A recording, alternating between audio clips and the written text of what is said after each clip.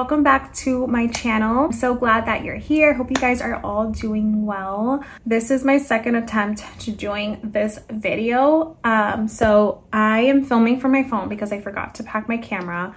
I'm actually in the Catskills right now on like a little getaway with my family. This is our annual fall trip.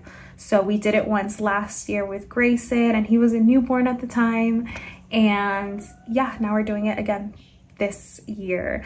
I'm hoping that I can get my thoughts in order because that video was 30 minutes long and I was rambling a lot. And yeah, so hopefully this one is just as good. Man, I'm so upset. So I had filmed it, but it came out blurry. Like the whole video was blurry. So obviously I can't use that. I'm calling this video Motherhood After Loss, something along those lines. But basically I wanted to do a personal video today. I actually wasn't sure what I wanted to film, but I was in the shower earlier and I was just thinking like, what kind of video should I do this weekend? And I thought, well, this is something that's been on my mind lately, you know, motherhood after loss. So I thought, you know, I'm just gonna sit down and get my thoughts in order, see how it goes. And hopefully this video can make sense to you guys because I had a lot in my mind and I want to make this like a chit chat video. It may not make sense, it might make sense, so I apologize. I'm just going to speak like what's on my mind. I know that a lot of you guys that have reached out to me in the past are moms that have gone through a loss. A lot of you guys have gone through a similar experience to mine. So if you're new here, I lost my first baby, Liam, when I was 19 weeks pregnant. It happened very suddenly. Also, if you hear Miss Rachel in the background, I'm sorry, but it's the only thing that can keep Grayson chill right now because I mentioned in my last video, we're dealing with separation anxiety and he can't be away from his mama for too long. So gotta put Miss Rachel on every once in a while. Anyways, I wish you guys can see this view right now. So the cabin that we're staying in, it's all floor to ceiling windows. Actually, let me see if I can turn you around really quickly. Do you see that? I feel like pictures don't even do it justice. Like there's mountains in the back and there's just wild animals roaming around. We saw like 3 or 4 deer this morning. That was really pretty. So yeah, you guys, motherhood after loss. So I don't even know how to start, how to put my words in order here. Again, this is the second time that I'm filming this, but something that I've been dealing with is this stage that Grayson's in. This stage of motherhood has been really challenging for me because Grayson is now 15 months. He's a toddler and he has a lot of big feelings. And this is something that obviously as a first-time mom, I've never dealt with before. So I'm kind of trying to figure out how to navigate that while also giving myself grace. It's been very challenging and it's been making me think like, am I the problem? Do I need to be more patient? Am I acting this way because I had a loss? Is Grayson not getting the best version of me? So that's been really hard. Obviously, every stage in motherhood and in your child's life has its challenges and its ups and downs. But you guys, let me just tell you, and everyone tells you this, but I'm here to tell you once again for the millionth time in your life, it goes by so fast. Every stage is just a phase. I used to think that the newborn / baby phase was so hard. And yes, it's difficult in its ways, like you're definitely sleep deprived, but I think what made it so hard was that I was going through postpartum depression. Like that was hard, that was challenging. And I wish that I had the resources that I have, you know, today. I wish I was more knowledgeable about, you know, postpartum depression and anxiety. I know once I became pregnant with Grayson, it was like such a short time span from when I lost Liam. So I had lost Liam April of 2021, and then I got pregnant with Grayson November 2021. So within the same year. I did grieve during that time period, but once I became pregnant with Grayson, not that I had forgotten about my loss, but I don't know, I was happy. Like, I was very at peace. I didn't feel scared anymore. I trusted my doctors. I just knew in my heart that that pregnancy was going to work out and I was going to have my rainbow baby after that. Whereas when I was pregnant with Liam, it's almost like, I hate to say, but it's almost like I knew something was going to happen. I started off that pregnancy just feeling very scared and tense and anxious, and I would dread every doctor's appointment, believe it or not. Yeah, but that's like a whole other story. So I was very at peace with my pregnancy, and I remember telling myself, oh, you know, once your baby's here, everything's gonna be great. Like, life is gonna be great. I guess I didn't think about the possibility of having postpartum depression or anxiety or anything like that. So when I had Grayson and I was having all these feelings, that was really, really difficult to deal with. I wasn't even going to bring it up to my doctors. I just remember I had gone to an appointment, and I might have mentioned this in one of my videos, but I had mentioned it to my nurse, and I didn't mention it to her. She just kind of saw it in me. She pulled me aside and she was like, "Are you okay?" And I remember breaking down, and that's when she was kind of educating me on postpartum depression. And luckily my husband was there at the time, so she was educating him too. And yeah, I wish I was better prepared for that, because I almost feel like I wasn't the best version of myself. I wasn't the best mom to Grayson. He didn't get the best version of me, and sometimes I feel that way still. Like I told you guys, I was feeling like this stage right now has been the hardest, and it crosses my mind, you know, am I not being the best version of myself? Is he not getting the best version of me? And it all comes back to my loss with Liam. It's just that loss, something so traumatic like that in my life, it's gonna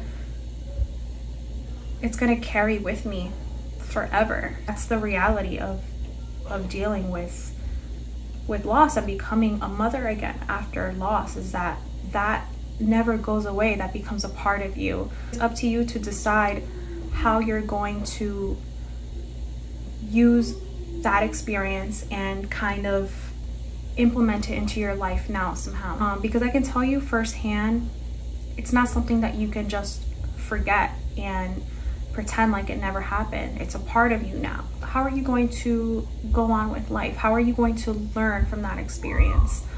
I know for me, this is something that everyone says, but life is so short, right? We all know that. But if you're a mom that has gone through a loss like me, that really sticks with you. So knowing that life is so short, it makes me want to be more present in Grayson's life. It makes me want to do more experiences with him, like this trip. It makes me want to just do all the things, because you just never know what's gonna happen in life. So yeah, I kind of take my grief and use it as perspective, if that makes sense. I really hope this video is making sense. Like, I kind of don't even know what I'm saying here. I'm just speaking out of my head and my heart. So times that I feel like I'm losing my patience, or we're dealing with a tantrum, I just tell myself, this is just a moment. The moment's gonna pass. Tomorrow's a new day. In 10 minutes, it's a new moment. Like, it's just, it's going to flee. It's not here forever. Motherhood after loss is something that, again, is just a part of me. It's never gonna go away. Yes, it's gotten easier to manage, like the pain has gotten better, but that doesn't fully ever go away, because I went through that and I can't erase that part of my life. And I also know that I can't necessarily grieve forever. I can't be sad my whole life. I can't be depressed. I have to be better for Grayson. Not perfect. I'm not claiming that I am perfect, but he deserves all of me, and I'm trying to be better at that. But yeah, just kind of going back to what I was saying about feeling like this stage has been the hardest. I remember I told my husband the other day, I'm like, this stage that Grayson's in, why is this so hard? Why can't I figure this out? And yes, it's hard, but like anything, like any stage is hard, you know? But I also have to remind myself that we're both learning together. You know, I've never been a mom to a toddler. This is very, very new to me, and you know, that's okay. Like, we're both learning together. I'm giving myself grace. I'm giving him grace too, because my boy has a lot of feelings, and I could definitely understand, you know, the frustration. I just want to tell you guys, if you're a mom and you feel like you're in the thick of it, you have to give yourself grace. Don't beat yourself up and feel like you're not good enough, because guess what? You may not be perfect, but to your children's eyes, you are perfect. You are the best mom in the world to them. You are all they know. So just remember that. They love you unconditionally. And something that I've learned just from watching TikToks and YouTube, the reason why sometimes your toddlers have these crazy meltdowns and tantrums is because they feel the safest around you to be able to have those feelings, if you think about it. So kind of think about it that way. That's kind of like what I've been trying to get with this video, is what life has been like after my loss. With the last clip that I recorded that came out blurry, I'm gonna look back on it, and if there were any good talking points, I'll just insert them on here, because I'm like blanking out right now, and I really want to just put all my thoughts in here. So anyways, on another note, Grayson turned 15 months yesterday, and I wanted to give you guys just a little update on his milestones. I don't want to share too much. While I do like these videos, I don't want to come off as, or I don't want to make you feel like you have to compare your baby to my baby, or vice versa. That's not what this is about. I just want to, you know, just share with you guys like where we're at right now. So he is a ball of personality. He's very fiery.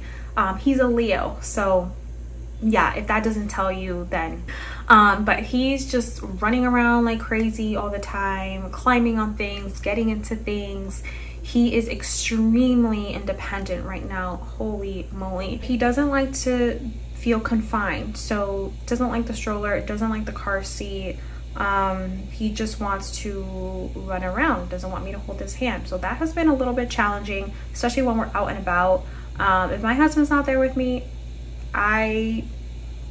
it's really hard for me to take him out on my own, because it's hard like chasing after him.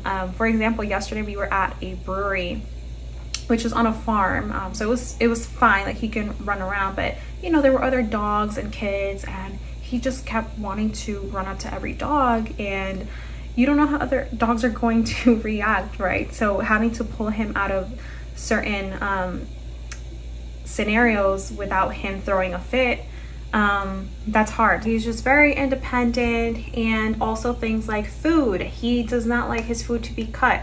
God forbid I cut his sandwich into pieces or anything, he freaks out. He's like, how dare you try to cut up my food? He just wants to be a big boy so bad. And at first I saw that as like such a negative thing, but now like I love that about him. I love that he's so independent and he knows what he wants and he won't back down. It just adds to his big personality. As far as speaking, he's not saying, I mean, he does say words, but he says more sounds. He does say mama, he does say dada. He says dada more though. He says ball, and he says all of like the animal farm animal sounds. He loves animals so much. He's able to follow direction a little bit. So if I tell him, hey, give me a diaper, or hey, grab me that ball, like he'll do it. And I think that's so cool. So I know that he's understanding. He knows he's funny. he tries to grab the TV remote from me all the time, and he thinks it's like the funniest thing. He chases after Snow 24/7. When Snow has her leash on, Snow is my dog, by the way, so when Snow has her leash on, he holds the end of the leash and he's just like trying to walk her, and it's the funniest thing. So yeah, he's just so spunky and so fun. Yeah, those are just some of the things that he's doing. Oh, actually, he's also singing along to some of his favorite songs. So like the Itsy Bitsy Spider, he'll like do the hand movements and everything, and I love that. I think it's so cute. And he loves soccer, so anywhere that there's a ball, you best believe that boy is kicking that ball around. He's a natural, and it's really cool to see. But yeah, those are pretty much some of the updates. Like I said, I don't want to go into detail. I hope you guys enjoyed this video. Thank you guys so much for watching, and I will see you next week.